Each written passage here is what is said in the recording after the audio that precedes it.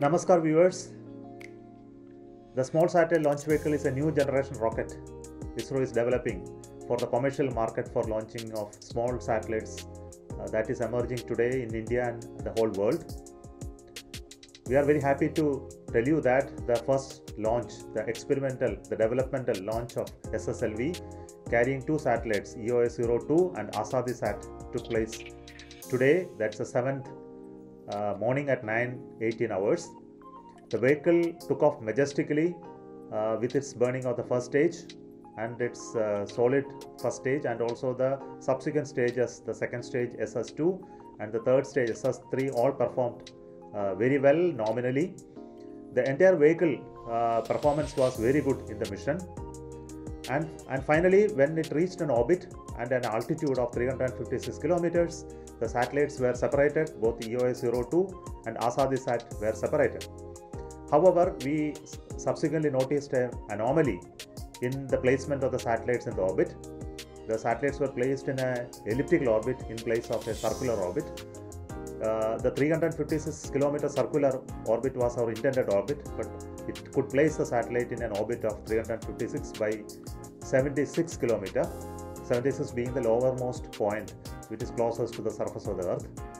So when you place satellites in such an orbit, the orbit will not stay for a long time. Due to atmospheric drag, the satellites will come down, and the satellites have already come down from that orbit and they are no longer usable. And we found that this issue related to the SSLV has been reasonably identified, but we will go deeper into it. It is primarily due to one of logic that exists in the rocket to identify a sensor failure and go for a salvage option.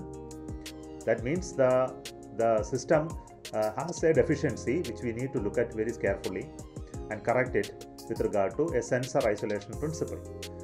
But for that problem, we couldn't see any other anomaly.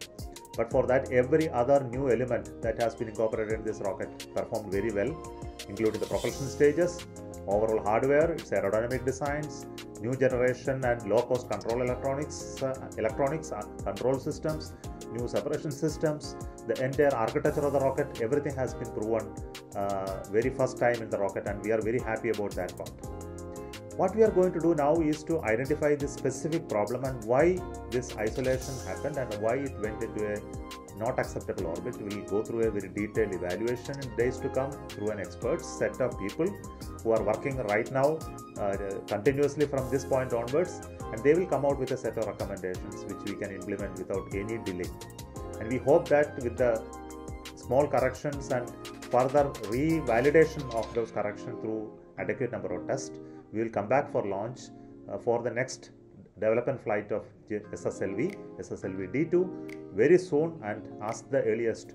And we are hoping that with the second development flight, we will become completely successful in proving the vehicle to place satellites in the intended orbit for our commercial use for India and the whole world. Thank you so much for watching this view of the launch of SSLV and also supporting ISRO's programs for generating Atmanirbharta and also to have indigenous capability to have small satellite launches from Indian soil. We continue our effort with dedication and hard work to make it a grand success. Thank you.